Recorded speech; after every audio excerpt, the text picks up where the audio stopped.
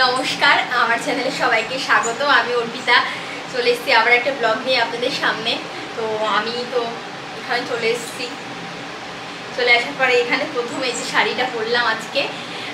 আগেরবারও শাড়ি নিয়ে এসেছিলাম, কিন্তু কি বলুন তো মানে পেটিকোটটা আনতে ভুলে গেছিলাম, তো শাড়িটা পরতে পারছিলাম না।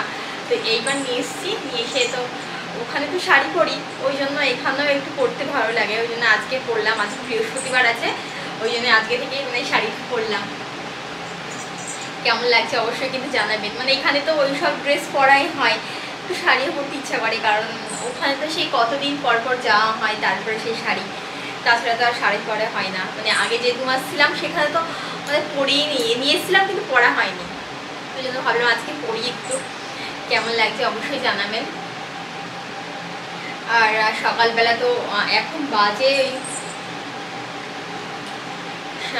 2:30 মতন বাজে। এখন থেকে আমি ব্লগটা শুরু করছি, কারণ সকালবেলা তো চলে যাই, রান্নাবান্না করে দিই প্রতিদিনের রুটিন। তো চলে যাওয়ার পরে আমি একটু স্নান টান করে একটু ঘুমিয়েছিলাম। মানে এখানে আসার পরে এই 2 দিন না খুব ঘুম পাচ্ছে, কেন জানি না। ট্রেনে তো ঘুমানো হয়নি অতটা, ওই জন্য এখানে এসে প্রচুর ঘুম পাচ্ছে। একটু ঘুমিয়েছিলাম, ঘুম থেকে উঠে স্নান টান করে এই আপনাদের সামনে আসলাম। হলো অনেকক্ষণ গল্প করা হয়নি, আপনাদের সাথে কথা বলা হয়নি, এই জন্য চলে আসলাম। আজকে বৃহস্পতিবার, একটু পুজোটা করবো। এখন স্নান করে আসলাম, পুজোটা করবো। আর একটু আলতা নিয়েছি, আলতা তো আগের বাড়ি নিয়েছিলাম আলতা, তো একটু আলতা করবো আর একটু পুজো করবো। পুজো করে তারপরে একটু সকালবেলা করেছিলাম ডাল রান্না আর বেগুন ভাজা করে, ওটা চলে গেছিলেন, দিয়ে ও বলে গেছে যে এখন পরে আস্তে আস্তে রান্নাবান্নাগুলো করে দিন।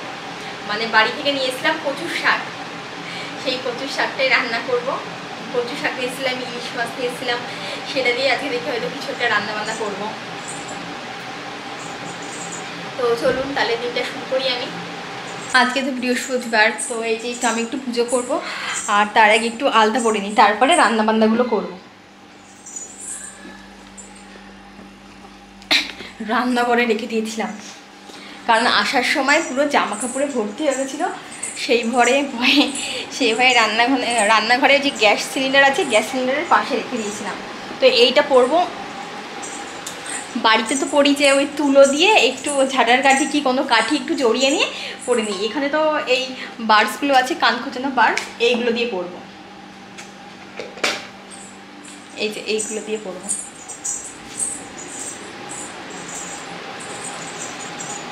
একটু পরে নিই।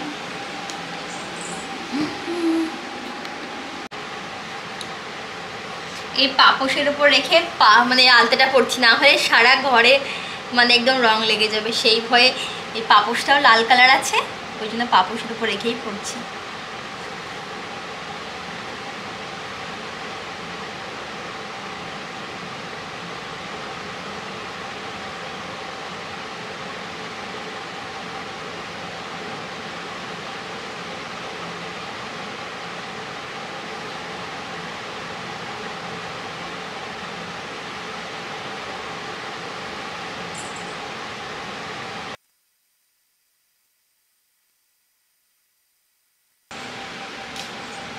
মাঝে মাঝে একটু আলতা পড়তেও ইচ্ছা করে, মানে বাড়িতে পড়তাম তো, তারপরে এখানে এসে 2 মাস পড়া হয়নি।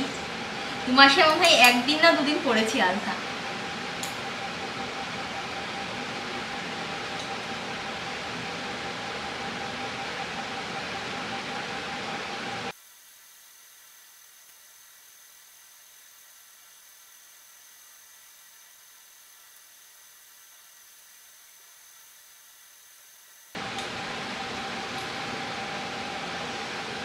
হয়ে গেল আলতা পড়া, এবার দেখি কি করি, পুজো করবো হয়তো।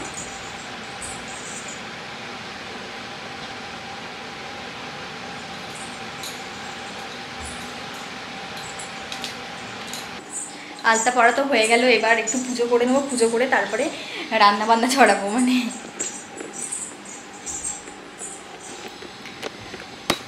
এই যে বাড়ি থেকে ঘন্টাটা নিয়ে এসেছিলাম, এইটা নিয়ে এসেছিলাম, এটা কর্পূরদানি অবশ্য, আমরা ধুনো দিই এতে, যে ধুনো দেখিয়েছিলাম আপনাদের সেই ধুনো দিই। আর প্রদীপ ধূপদানি এগুলো তো আগেই নিয়ে এসেছিলাম। তো একটু পুজো করে নিই, তারপরে আপনার সাথে আবার কথা বলি।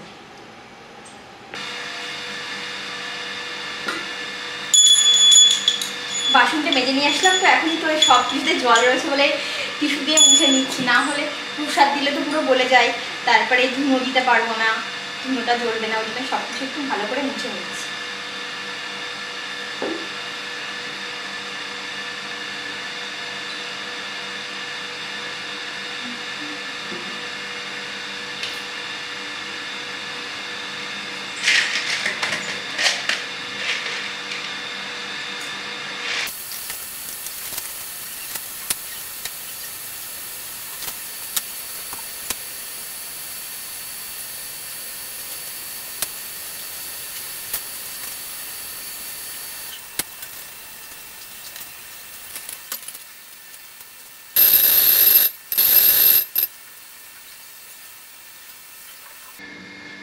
পুজোটা তো আমার হয়ে গেল, এবার একটু বললাম তো কচু শাক নিয়ে এসেছি, সেটা একটু রান্না বান্না করবো। ফ্রিজে আছে, ফ্রিজ থেকে বার করে দেখি কেমন। খুব গরমও লাগছে, ফ্যানটা চালাতে পারিনি, ওই ধুঁধোটা ধরাচ্ছিল ওই জন্য তো ফ্যানটা চালাতে পারিনি। হেব্বি গরম লাগছে, তাতে এবার চুলটা ছাড়া রয়েছে।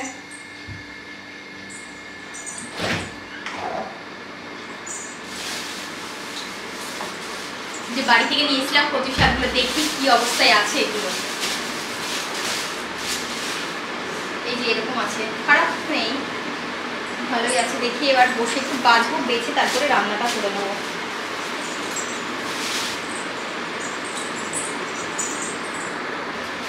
কচু শাকগুলো বেছে নিই আর আপনাদের সাথে একটু কথা গল্প করে নিই। এগুলো আমার শ্বশুর বাড়ি থেকে নিয়ে এসেছি, মানে শাশুড়ি তুলে দিয়েছে। এই যে ভালোই আছে, এগুলো অনেকগুলোই নিয়েছে।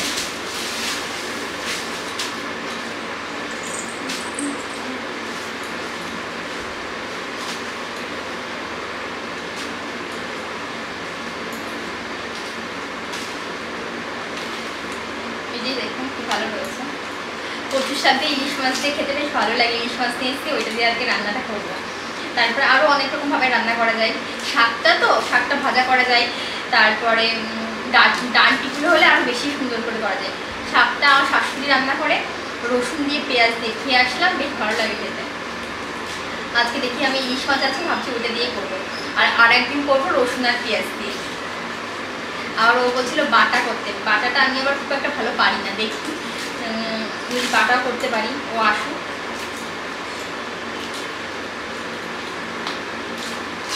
আমি তো বেছে রাখি, বাঁচতে একটু টাইম লাগে ধরুন।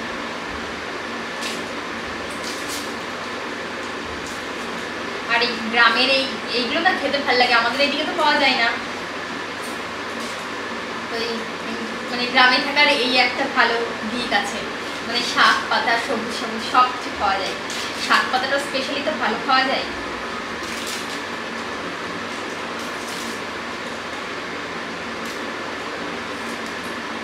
এইটা মনে হয় সেই পাশে জুমিদের বাড়ি আছে না, আমাদের বাড়ির পাশে, ওদের বাড়ি থেকে মনে হয় তুলে নিয়ে এসেছিল না।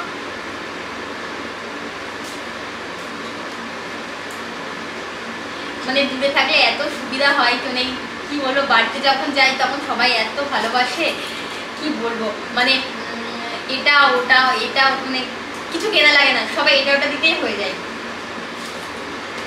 মানে সবাই এত পরিমাণে দিয়েছে, কি বলবো, ভালো লাগে বেশ।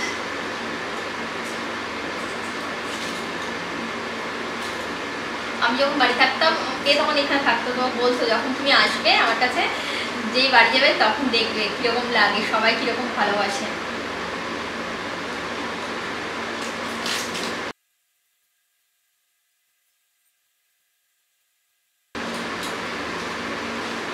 আজকে হাফ করবো, কালকে হাফ করবো, কারণ দুজন মানুষ তো এত খাওয়া যাবে না, হাফ হাফ করে রান্না করবো, 2-3 রকম ভাবে করবো। মানে যেগুলো দেখছি একটু খারাপ হয়ে গেছে সেগুলো আগে করে দিচ্ছি। কাঁঠালের আগে নিয়ে এসেছি, সেটাও একদিন করবো। ওলের ডাটা নিয়ে এসেছি, পটল নিয়ে এসেছি, তারপরে পেঁপে নিয়ে এসেছি।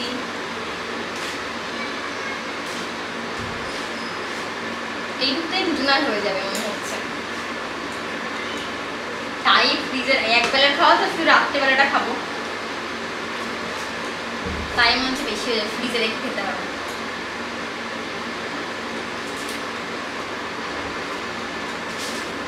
আবার বাড়ি যাবো পুজোর সময়, 1 মাস পরেই বাড়ি যাবো আবার।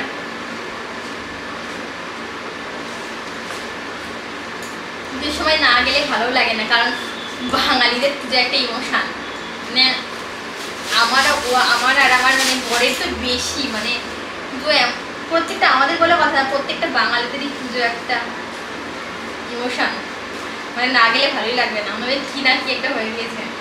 এ তো মানে চাকরি পাওয়ার পরে 2 বার শুধু যেতে পারিনি পুজোয়, তাছাড়া পুজোতে যাবে। একবার করোনার সময় আর একবার মনে হয় যখন ট্রেনিং সেন্টারে ছিল তখন, এই 2 বার যেতে পারিনি, তাছাড়া প্রতিবার নিয়েছি।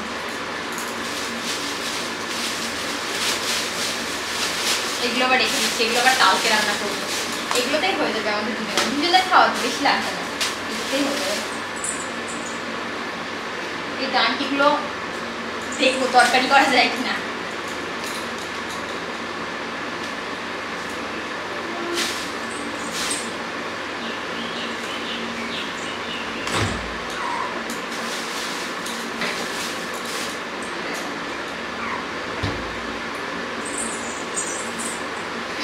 একবারে কেটে নিয়ে রান্না বান্না দেখি করে ফেলবো।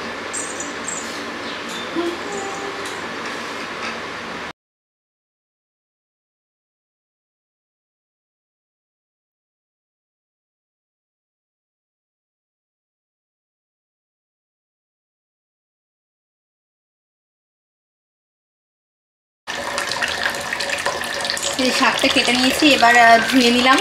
ধুয়ে নেওয়ার পরে একটু ভাপে বসিয়ে দেবো, ভাপে বসিয়ে তারপরে রান্নাটা করব।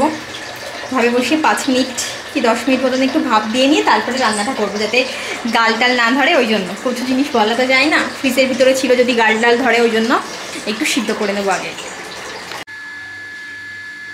এই যে কচুটা সিদ্ধ হয়ে গেছে, এদিকে আমি ভাতও চড়িয়ে দিয়েছি।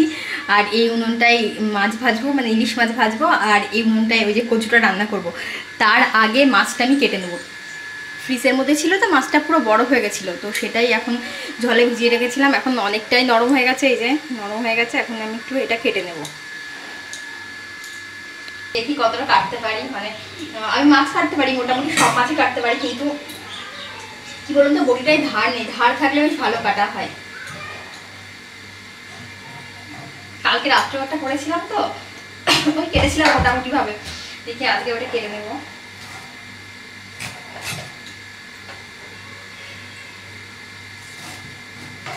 শুধু যে মাছগুলো কাটা মারে না, ওই যে জিওল মাছ হয়, তারপরে আরো মাগুর মাছ হয়, ওইগুলো শুধু কাটতে পারি না, ওগুলোতে কাটা মারে, ওগুলো কাটতে ভয় লাগে। ওগুলো আমার মা পারে বেশ সুন্দর করে, মাও পারে, শাশুড়িও পারে।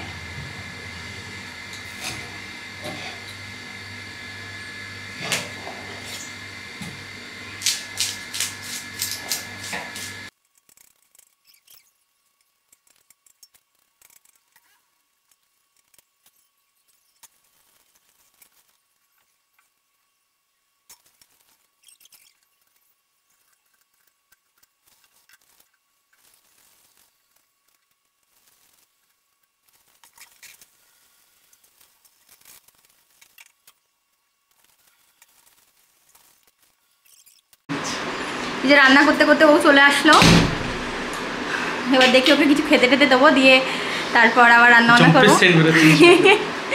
ওই মাছ রান্না করছি, ও গেট থেকেই বলছে হেভি সেন্ট বেরোচ্ছে, হেভি সেন্ট বেরোচ্ছে। কেমন ভাজাটা করে রেখেছি, আর এদিকে করবো দেখি। এর মধ্যে আবার কাকি ফোন করেছিল, কাকির সাথে আবার গল্প করতে করতে দেখি। এই যে আমি তো চলে এসেছি এদিকে, তো এদিকে এসে দেখি বাইরে থেকে দেখি ইলিশ মাছের গন্ধ বেরোচ্ছে। তো দেখি ইলিশ মাছ রান্না করছে, আর ওইদিকে ইলিশ মাছের যে ইলিশ মাছ রান্না করছে। সর্ষে কী দিয়ে করছে ওটা? সর্ষে ইলিশ হচ্ছে। আর এদিকে আবার ওই ইলিশ মাছের মাথাটা দিয়ে একটু কচুর শাক বানাচ্ছে। কচুর শাকটাগুলো দেখি পাওয়া যায় না, ঘর থেকে নিয়ে এসেছিলো, নিয়ে এসে ফ্রিজে রেখে দিয়েছিলো, তো সেটা বানাচ্ছে। আর আজকে আবার তো অন্যরকম ব্যাপার, বাবা আজকে দেখি আবার শাড়ি পরেছে এখানে এসে। বাবা এই যে শাড়ি পরেছে, আজকে শাড়ি পরে রান্না করছে। বলছি শাড়ি পরলে কেন তুমি? তো বলছে শাড়ি তো পরি না অনেক, কিন্তু ওই জন্য একটু শাড়ি পরতে ইচ্ছা করলো, ওই জন্য আর কি। তো রান্না করছে, এখনই রান্না করুক। তো ততক্ষণ দেখি আমি ফ্রেশ ট্রেশ হয়ে আসে দেখি একটু করে উপরে ওদের ঘরে যাবো। তুমি যাও, ডাকো, আমি যাচ্ছি। এই যে এদিকে আমার রান্না প্রায় কমপ্লিট হয়ে গেল, শাক আর ওদিকে মাছ। এবার একটু খাওয়া দাওয়া করবো দুজন মিলে, তারপর হয়তো একটু বেরোতে পারি, কারণ এখনও তো দিন রয়েছে, 7টা 7:30 মতন বাজে, তাও দেখুন এখন কি সুন্দর দিন রয়েছে। খাওয়া দাওয়া করে একটু বেরোবো হয়তো। চালের কাহিনী বলছি দাঁড়াও। এই যে ওকে খেতে দিয়ে দিয়েছি, মানে ওকে বলতে আমরা দুজন নিয়ে এখন খাবো, একটু খেয়ে তারপরে বেরোবো। কাপ কাপ করে খেয়ে নেবো। এলাটা দিলাম তো। কচুর শাক দিয়ে ইলিশ মাছ আর দেশি খাবার, একদম দেশি খাবার, হ্যাঁ পাতি খাবার, দেশি খাবার। আর সর্ষে ইলিশ। শসা কাটবে? বলো মাছের কথাটা।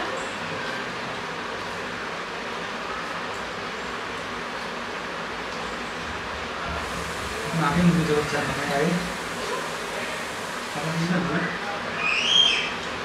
কিছু হলে বললাম।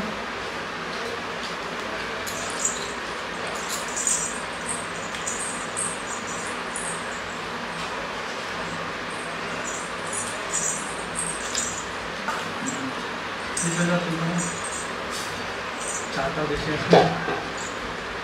মাঝে মাঝে এরকম বাড়ি দিয়ে খাওয়া দাওয়া, মাঝে মাঝে এরকম বাড়ি দিয়ে খাওয়া দাওয়া।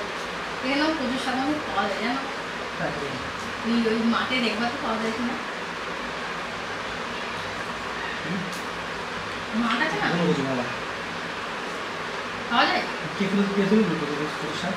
দুধের বাড়ি থেকে মাঠ করে দিয়েছে,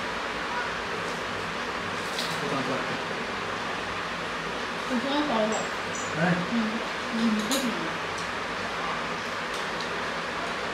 বলো একটু দাম সুন্দর লাগবে, কমেন্ট করো, বলো ওটা এরকম বেশি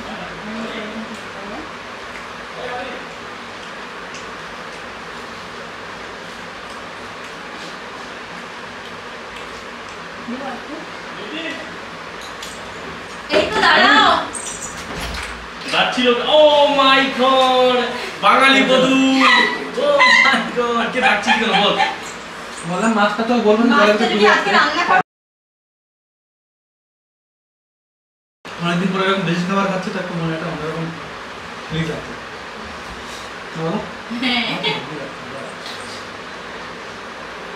কারণ এখানে কচু পাওয়া যায় না, ইলিশ মাছ পাওয়া যায় না, বেশি চালের ভাত একদম। এই পছন্দ মাথা মাথা। এই যে প্রতিদিনের মতো আজকেও গুছিয়ে পড়েছি, খাওয়া দাওয়ার পরে একটু খাওয়া দাওয়া করলাম, খাওয়া দাওয়া করে একটু গুছালাম, গুছিয়ে আজকে একটু বাইরে বেরোবো এখন। তো আজকে কিন্তু কোনো কিছু আমি তো শাড়ি পরেছিলাম, শাড়ি পরার পরে এই যে জামা পরে নিয়েছি, এখন জামা পরে এখন একটু টোটো কোম্পানির মতন বেরোবো, মানে আজকে আর কোনো কেনাকাটা করবো না, সবই তো আছে, এমনিতে ঘুরতে বেরোবো। ঠিক আছে, চলো একটু ঘুরে আসি তাহলে, টাটা। টাটা।